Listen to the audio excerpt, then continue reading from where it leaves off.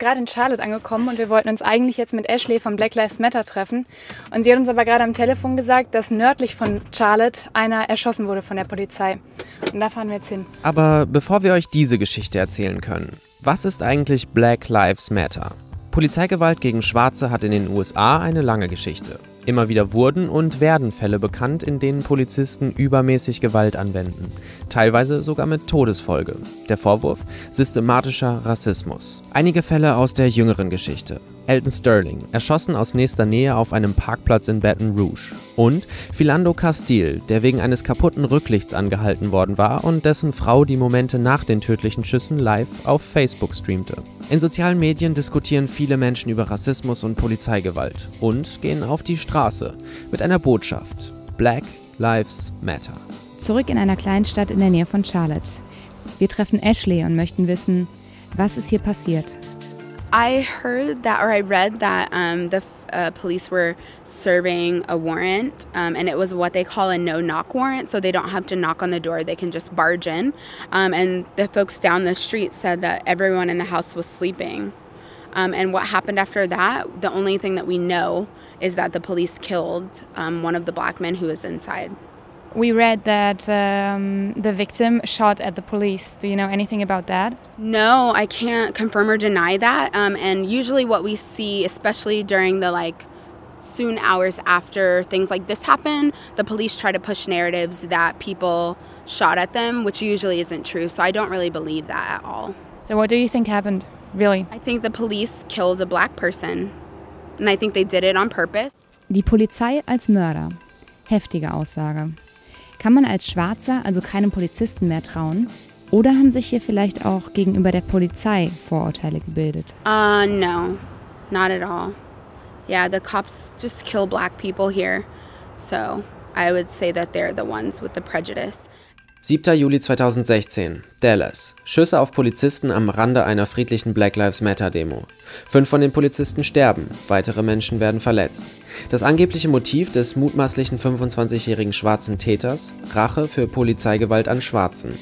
Schnell werden Vorwürfe gegen Black Lives Matter laut. Der Vater eines Opfers verklagt sogar die Bewegung und beschuldigt sie der Mittäterschaft. Black Lives Matter selbst distanziert sich von jeglicher Gewalt und positioniert sich bei darauffolgenden Demos auch gegen die Schüsse in Dallas. Wir sind weiße Europäer.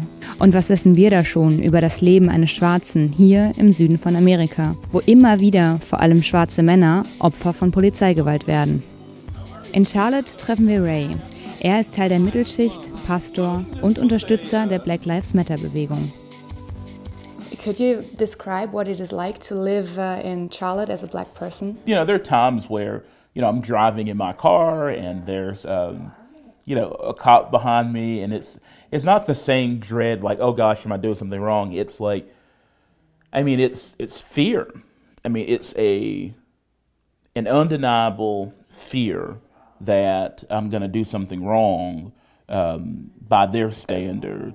You think it's mutual understanding that's lacking sometimes? I don't know if it's mutual understanding as much as mutual respect, right? I don't think you necessarily have to understand if you respect. We're people, right? It's like, yo, can we start there and see that we're people and not just, the enemy? What would you wish to change in society? I always tell this story now because I think it's a fascinating story. So at the last church where I was, one of the staff members who've become one of my really good friends, when we first started working together, we didn't like each other at all.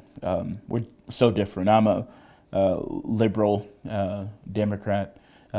He's a conservative Republican. And we just didn't agree on a lot. There was a latest shooting before Keith Lamont Scott was a big guy like me, and I remember I wrote on Facebook, like, Alton Sterling could have been me. Could have been my kids or something like that.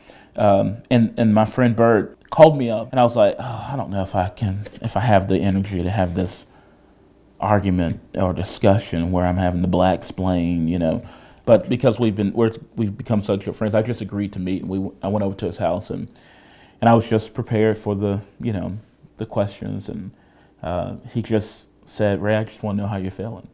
I know this has affected you. No questions. No, and he, with tears in his eyes, he said, I just can't imagine the thought of, the the boys or you guys. I just, you know, can't imagine. I just want you to know I love you. That was an incredible experience.